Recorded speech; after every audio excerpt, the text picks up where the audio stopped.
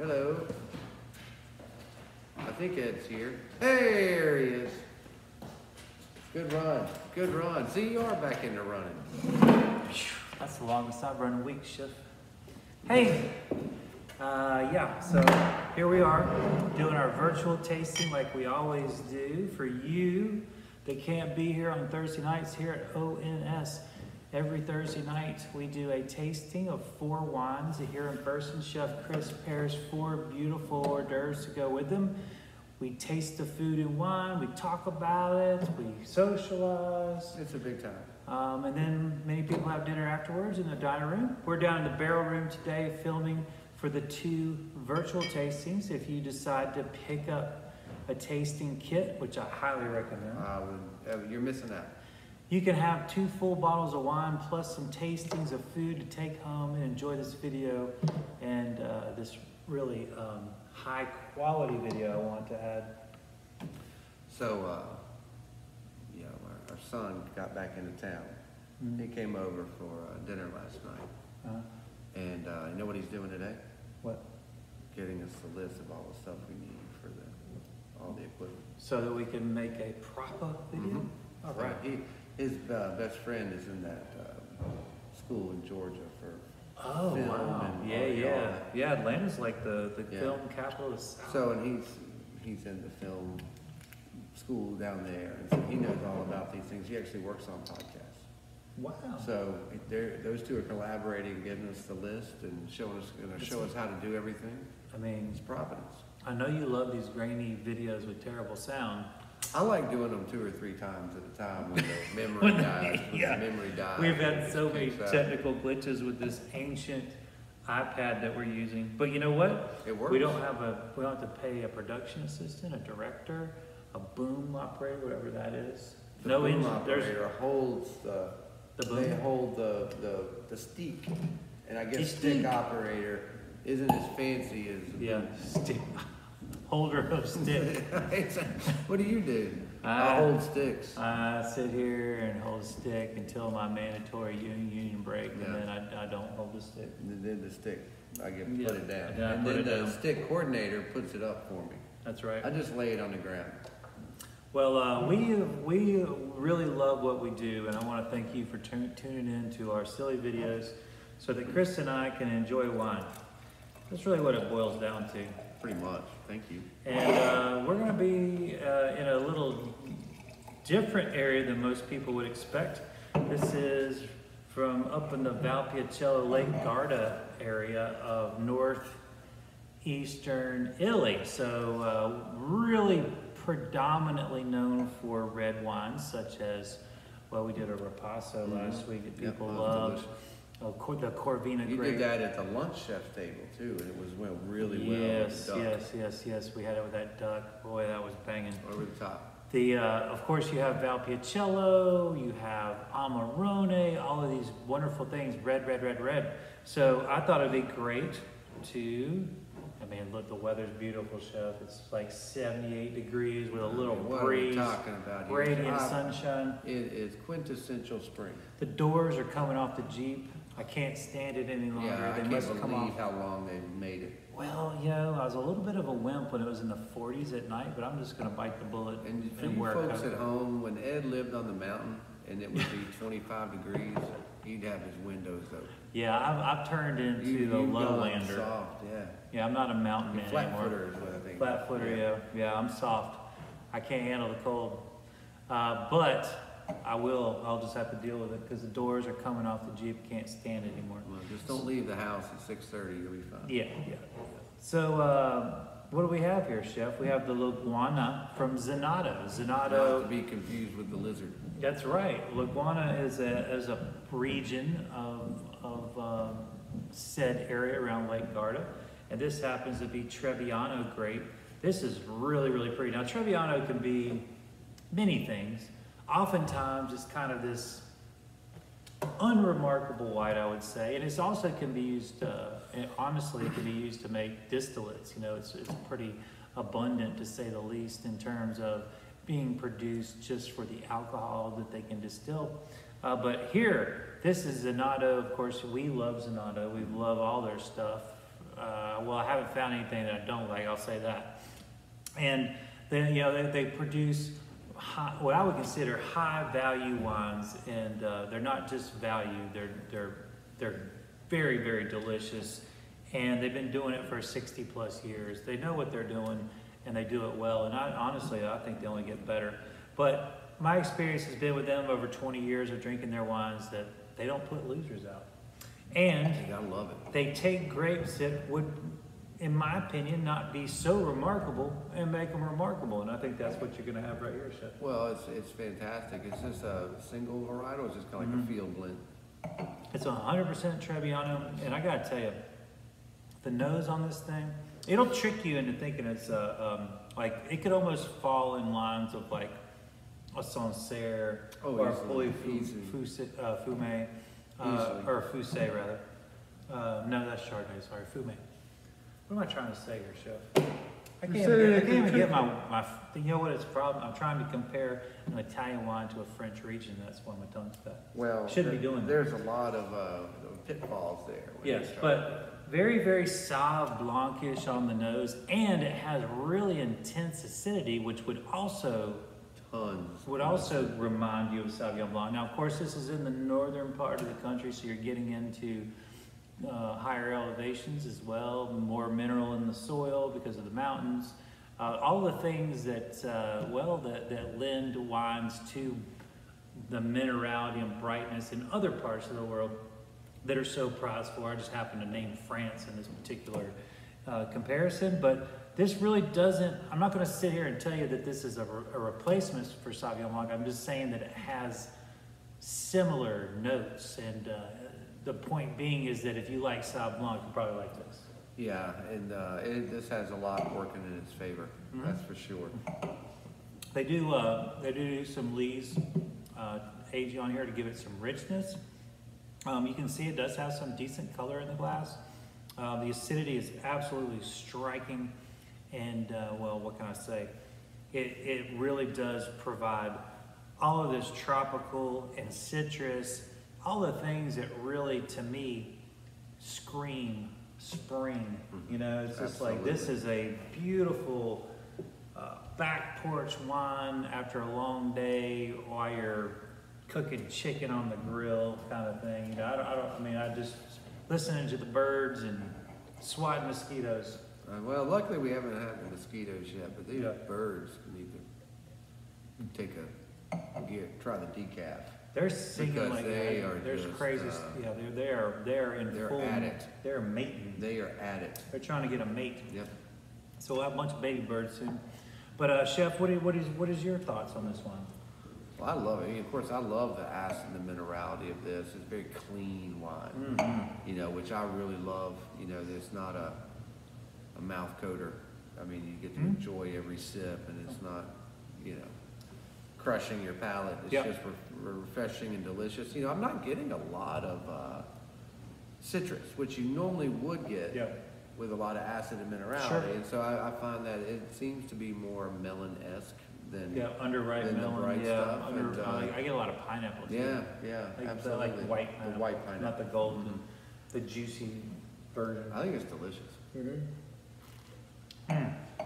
Well, what are you gonna pair with it? Well, I'm gonna let you decide. Okay. You got two things. All right. Because I had two things in my head, and of course now I've tried it. Yep. Be happy either way, but got in some beautiful fluke. So we could do a little fluke with this, with a little pea salad. You know, got some great little spring peas in, so we could do some. Or I'm also going to make some empanadas, some sausage empanadas, which, you know, I'm going to use for something else. But I was thinking that might even work with cut through this, because the pastry will tone down the sausage. Yeah. But at the same time, you know, we love these bright acidy wines. Yeah, with especially sausage. like we love Spanish whites from the Galicia area. And like the Gruners too. Yeah, Austria. You know? Yeah, and of course German whites are the ideal thing for sausage. But I think you're right. I think this would slice right through it. What else are you gonna have in the filling? Do you know? Have you decided yet? Yeah, so we're gonna do the empanada. Yeah. Then we're going to do the fluke. And then, well, I'll tell you. I mean, what's in the filling of them? I'm sorry. It's just it's Darcy Farms sausage, a little bit of diced veg, a little bit of egg, probably some parm or cow mandarin. Yeah, And then I'm gonna I would do a go with little egg wash on the pastry. Let's go empanada. Okay, you I got it. think that's well. It's actually too what I kind of like about it, beyond the flavor pairing profile, it's going to hold up great in the box. Oh, yeah, As yeah. opposed to, it's kind of hard, tricky with a Flukes are fish, tender, if yeah. they are very tender. And so Yeah. I think it would be a more enjoyable experience an hour later. Yeah, Absolutely. one shake of the bag on And, your way yeah, out, and and- that fluke could dissolve. Yeah, even if we fried it, I still think it's going to, Yeah. I think the empanada is going to hold Yeah. up and really show out well with this. Yeah, I'm sure that it would work great with that fluke dish, but Well, we're going to do the fluke in-house with this, but I think both would work. oh yeah. You know, and Yep. then we'll do the empanada with the other red, but Mhm. I still think there's room for both. I mean, I think, but it would be a better overall experience, Mhm. you know, taking it out of the box at home. Absolutely. Well, I hope that when you're watching this video, I hope that you're enjoying that empanada, because I don't have one in front of me right now, but I'm really looking forward to having one tomorrow. Or three. Or three, that's right. You know, whenever I go to visit Mom up in Riverside, they got a little empanada shop right down the block, and I mean, it's just, you know, just put it in pastry. I'll eat it, basically. Yeah, I was gonna do this little veggie thing. I've got a ton of veggies and fresh veggies from Minglewood today, but I was gonna do like a little kohlrabi empanada. Yeah, I saw you working on kohlrabi. But really I pretty. didn't get as much as I thought I was gonna get, so I'd already dedicated, I'm doing a kohlrabi slaw with the scallops for the weekend, and so I kinda had to dedicate it all to that, cause I thought I was gonna get more. Yeah. But you know, next week there'll be an abundance, and we'll do a vegetarian one next week, some form or fashion. Chef, I forgot to tell you, Mr. Chef Chris Fulton texted me yesterday, so he's gonna be here to taste him tomorrow. Wow, Yeah. nice. Yeah, what a nice treat. He said That is a treat. yeah, he doesn't get any, you know, he's been working a lot and Yeah, not he getting doesn't days get that off. time off, And yeah. so getting a Thursday off is a big deal for him. He's been trying to do this for months and months. He just hasn't had the staff to do it, but he Feeling confident now, huh? threatened me by saying he's gonna be here. I love We'll it. see. I hope he is. I think that's a beautiful I thing. hope he is. It's always nice when our compadres make it to the Amen winery. to that. Yep. Amen to that. Well, Chef, that is a delicious It meal. is. It is. Well, remember the name Zenato, always That's high terrific. quality stuff. They're Valpolichellos, you know, they're Almarones, whatever, they're Ripassos. Beautiful presentation on that too. They also have killer rosés too. Wow, Yeah. now we're talking. Yeah, they got a lot of delicious rosés as well. All right, well, we're gonna take a little turn. I think I mentioned a couple of weeks back in our video that I was excited about all these new things I've been getting to try and taste. And gosh, I got so many things to show. I can't, you know, it takes me a couple of weeks. Only so many opportunities. I gotta get through a few weeks, but we did showcase this at the chef's table, and boy was it a hit. And this is a beautiful 10-year tawny. That is a port, meaning it is from Portugal, for Mr. Broadbent. Broadbent, one of the, well, you know, he's actually known for being like the greatest Madeira mind, Thank you. palate, producer, et cetera, et cetera. Appreciate I've it. actually had a chance to meet Mr. Broadbent.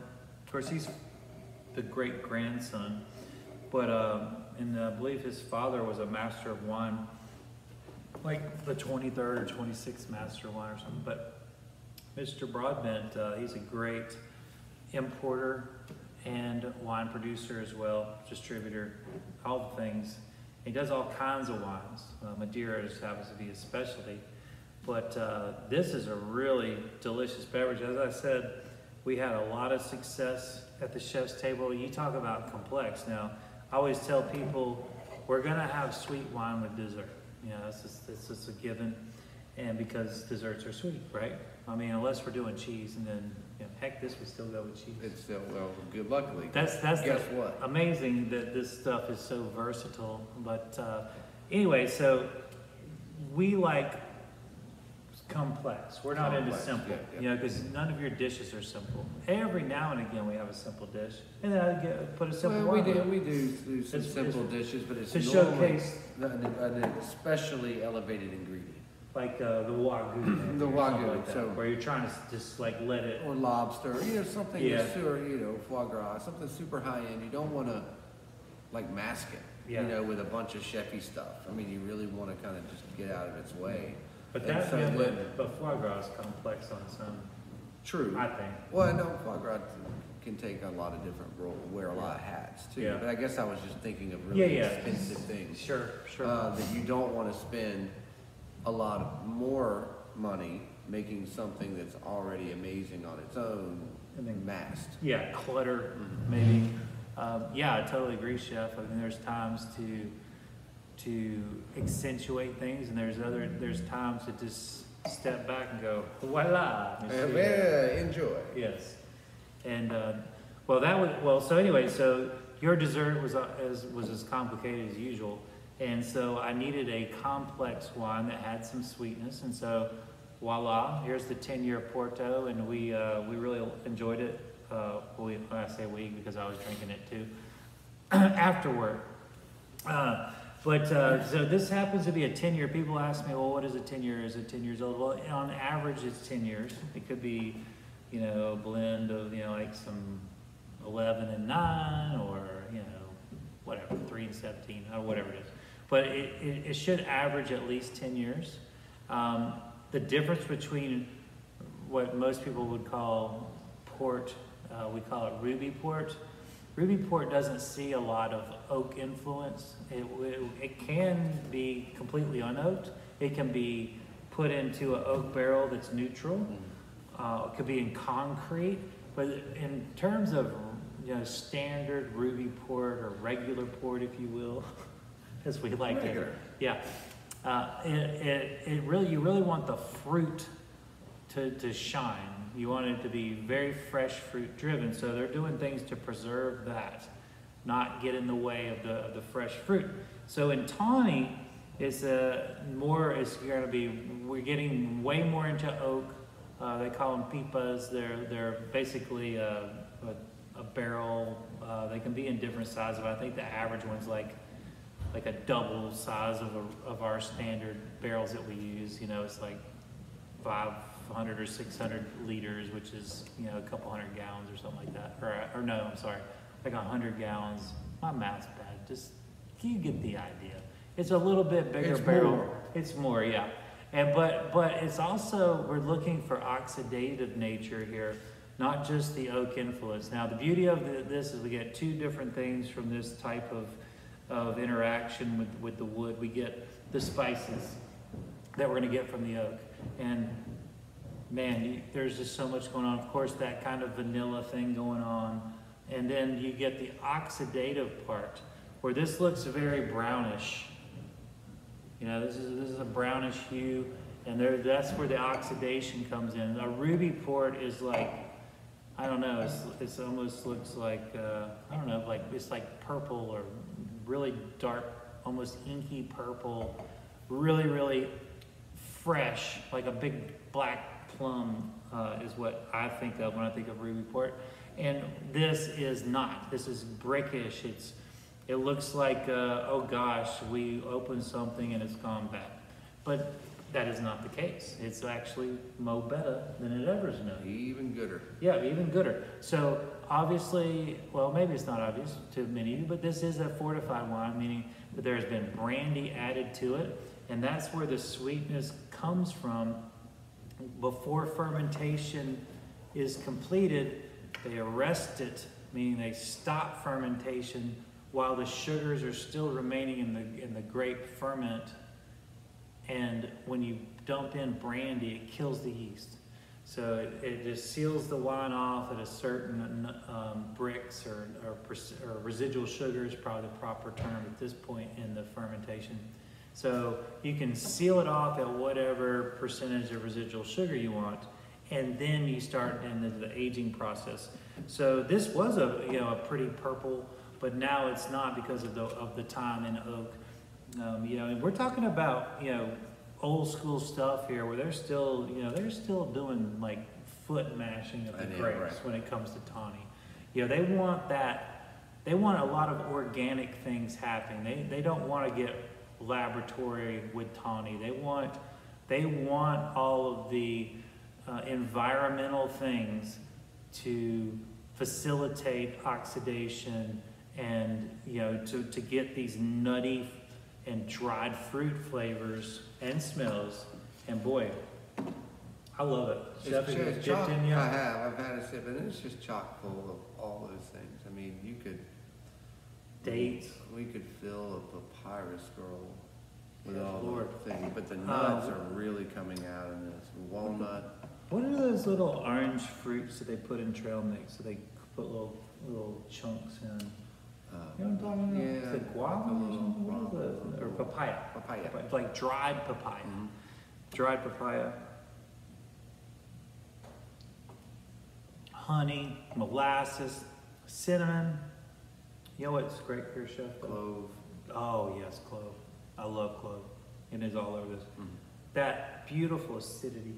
Oh, yeah, it's balanced. That acidity just swipes all the sugar right away.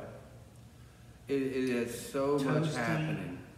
I mean, like Toasted, like toasted marshmallows, big maybe? toast. Oh, it's absolutely meringue toasted. Mm. Mm. It just goes on and on. There's almost like a white pepper or cayenne.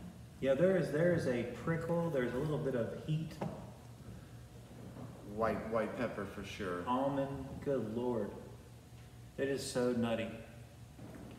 You like when you get those big Marcona almonds. Yes. And you toast them really Yeah. hot. You toss them in the oil and salt right when they come out of the oven, so they really kind of glaze on there, just like that. Brown butter. The brown butter, absolutely. Definitely have some noisette. Vanilla going on. galore. Well, yeah. Almost like to me, there's like this texturally. It's like if I think of melted ice cream. It's that kind coating, of thickness. That thick coating, and it just clings everywhere. Mm-hmm. I mean, still took a sip 4 or 5 minutes ago. And But those the nut finish just goes on. I mean, the There's walnuts, maybe praline. Praline, for sure. Praline. Because I mean, obviously the walnut, Caramel. macadamia. Yes, white big time. macadamia. White macadamia. Love that call. And not even toasted, like when you crunch into it. Maybe just a light toast. You get the idea. This is a very complex beverage. Now, we're serving up in a wine glass. This is not something you would pour 5 ounces of. I mean, you're probably going to, but that's not really the way it's. True. Yeah, I mean, I think 2 ounces really plenty. 2 to 3 ounces. This would actually be great for aperitif. Oh yeah. Early with your cheese, cheeses. olives, nuts. Well, and then you swing it down to dessert, and then you get. You know what? I'm sorry. This would really also be good with salty food too, like secured hams and things like that. You better believe. You get that contrast thing going on. But then, of course, at dessert, there's almost nothing you can't pair with this. Creme brulee. Creme brulee is a no-brainer, but you could go all different ways. I mean, you could do something really fruit-driven, and obviously it's going to flourish around chocolates of all sorts. Rugula. There you go. I don't know if it's necessarily dessert, but we tend to use it as a dessert. Often. Yeah. Often. That's one of those kind of tweeners. It's not so sweet. It's almost like a brunch type thing. More of a brunch, which everything is combined. Like when you're eating brunch, you're gonna have sweet and savory on the same plate, right? And with the same beverage. So what you're taking bites of sweet and savory with one beverage at brunch, so it works. So what we're saying is this might be a good brunch wine. As intense as it is. They're talking about 20% alcohol though. So probably better finishing up brunch. Brunch, if brunch at home. This one, I was actually going to say brunch at home, where you kind of have. I feel like this would go good with with like those maple link sausages. It might be. Isn't that? I like, think you know there what I might mean? be some in here. Yeah, I mean there might be. They might have actually juiced the maple sausage in it. I'm like, it is. But you there's know so how much your going on. progression of brunch is. Of course, you and I are gluttonous, so we're the kind of people who eat 3 courses for brunch, even at home. But you know, you kind of start with the eggy stuff, Yes. and then you work your way out, and then. But you and I are more kind of like the cheese fruit Yes. dessert people last, not Right. first. Yeah. And so this would be great to have your bubbles or your white early with your Yes. eggs, and as your brunch progresses into the 3rd hour. Right. When it's time for cheese and dessert, you're I love it. opening up the pork. I love it. I know this is going to sound weird, Chef. I can't stop talking about the things that I'm picking up here. But I'm also picking up cinnamon graham crackers. Yes. I don't think Have I've you ever ever had I don't think I've ever used that as a description in a while. Have you ever had a fig Newton with a graham cracker crust? I have not, but when you said fig Newton, I immediately started thinking about this. So they make them with a.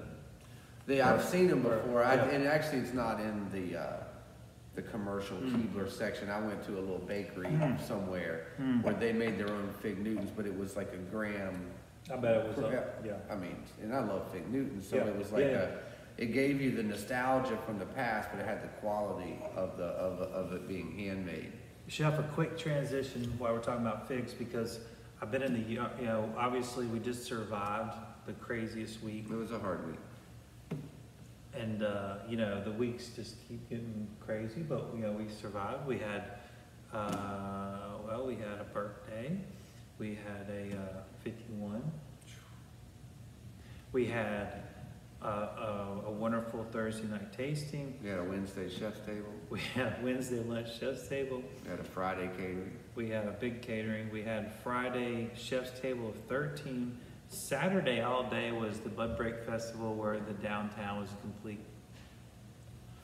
What is the term I want to say, but I'm I not can't going to say it on this I program. call it an SS, so you can figure out what that And we means. did 260 covers for lunch. Yeah. Then we had 16 people at the chef's table, and happy birthday, Jasmine. That was a lot of fun. And then Sunday was Mother's Day brunch with another 150 people. And then I went home and collapsed, and I actually got sick. But Monday, day off, went out, did lots of yard work, snapdragon planting, and all kinds of good stuff like that, and kind of got my gears back in order. You know, Tuesday, we took Joe back to the airport, so he'll be gone for a couple of weeks and fly back in. Mom's going to stick around, and I'll be helping her with more yard work. But this weekend, well, of course, we've got our Thursday night tasting, and then we've got a big catering on Friday, and we've got another packed house at the chef's table. I think, what did I say, 17 or something like 17 Saturday night. that? And we have 3 20 tops this weekend. Yeah. in the dining room. And then the next week is, I won't get into that.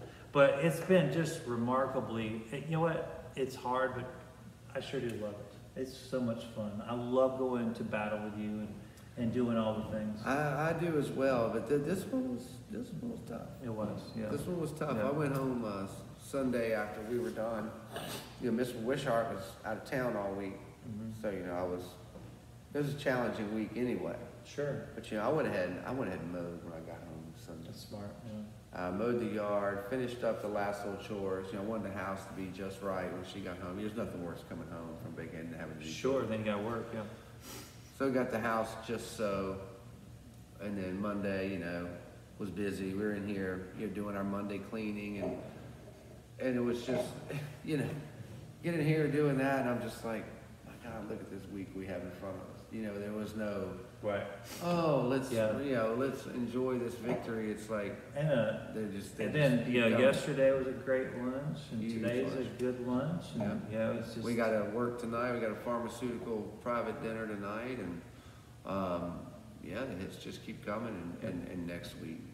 Next it's week's a gonna be monster. big We're not one. gonna talk about it. We'll talk about it next week. I'm so excited we're going to get this Sunday off because I know, we right? worked 2 of the last 3 Sundays. Three Actually, of the 3 of the last last 4. 4 because of the wine dinner. Yeah, And so, and that was awesome. and normally Mondays are like half work days anyway. So Sundays are really precious. And losing those so many in such a short amount of time. If they're sprinkled out there, they don't mean they they're don't not as matter, hurtful. right. But you're right. 3 out of 4 was tough, but we chose to do that because we wanted to squeeze that wine dinner in with our buddy Andy. And boy, that was I'm so huge glad success. we did. That was worth losing a Sunday for. But the reason why this is so fresh in my mind, Chef, is I just talked to Becca, our event coordinator, and we were like, all right, so we need to plan some other kind of function. She's like, well, you can't do this week, you can't do this week, you can't do this week, because like they're just lined We're up. looking in June. July. Oh, okay. So we are going to have another event soon, but when I say soon, I mean in July. I was telling him. You know, we only got 2 weeks left in May. My kids got out of school too. Yeah. I was telling, anyway, I was being an idiot, thinking about something. I was outside in the yard last night. Yard's looking so good, and I was, getting dinner ready and blah, blah, blah. I'm like, we need to have like one of those ghost pop-up, secret dinners on Sunday soon here. And she just looked at me like I was crazy. Yeah, you are crazy. I mean, we love to do it. That's the thing. We do It's love so to do much it, but fun to we've do. got to You gotta manage put the brakes on something. we've got to manage ourselves. I still want to do it though, maybe in the fall. And I'm still trying to get out to some of our very loyal customers out there. They're not customers, they're friends, but they've been wanting me to get out there to see their property and stuff, and like I just Gotta make time. You gotta make trying time. to coordinate everything. It's just Yeah, we gotta make time. I was able to go. When Mom and I dropped off Joe at the airport, when we swing back through, we spent a couple hours with Chris and Michelle. Some of our it's other really nice to be able to- actually they're I guess honorary employees. They are. All They of come our to all our employee staff parties, stuff. and that was really great. He's going through rehab for his shoulder, and his shoulder's getting up pretty good now. Nice. He's doing a good job with that. He's just he's uncomfortable, a lot of pain. After a while, that's just so nagging, and you can't stop the routine because then you're just prolonging it. So that's a mental part. That gets hard. That's what I went through that. And I did 18 months of rehab on it, and I think they gave me like 36 or 40 weeks of rehab, but that was not enough. I just kept paying out of pocket till I was right. But my massage therapist, who was excellent, she told me she's like, this is going to sound crazy, but it's 90% mental, 10% physical. And that's where being a runner has helped me. I think is that because it is completely a mental sport. No one wants to run, to be honest with you. You have to tell yourself that you're going to run and run through all the quit. And rehab's a lot like that, in my opinion. It's because it hurts. You have bad days. You have bad weeks. It's the setbacks. Yeah, there's setbacks. Yes. And you get setbacks long into the process. Like when you think you should be done. You're just like, why am I not out on the jungle gym? Right. And you're having a setback. And that's all mental. But it was really nice to spend some time with him and see him out of his arm brace. That was great. He didn't have his arm brace on, so like he's getting there. When I saw him Friday, he still had it on, so that's a big deal. Yeah. Maybe he puts it on when he goes out for accidents, kind of thing. Yeah, maybe. I know he just started driving. He's allowed to drive like 20 minutes. So we met them was like helpful. 5 minutes from his house. So he got to drive there. Well, that's really that's a reward. But I do love. There's so many people that I would love to find ways to meet with everybody all the time, and I am always trying to. I just want anyone to know that thinks that I'm not, because I am. And our friends Tim and Beth at Topsail. I mean, if they've offered me once, they've offered me 1,000 times. Same. And I've got to do that. Especially, and it's hard too. It's like I'll scoot down to Wilmington. I'm like there. You got your brother, your nieces, your nephews, your parents. And I've got like 8 hours. Yeah. And it's got to turn. You got to flip it. You got to flip it and come back. Same. Yeah, it's hard, but we just know that we're thinking about everybody, and we want to see everybody as much as we can. But you know what? We do have this video, so that's something, I guess. It is. We can at least stay a little bit in touch through the video. It's more than something. Chef, I don't know that we ever decided anything on the tawny. Yeah. I'm doing that beautiful cheese from Boxcar, the Rocket Roviolo. Oh, sweet. Gorgeous cheese. Yeah. Doing that with dried dates. Nice. And a little bit of prosciutto. Oh, yes.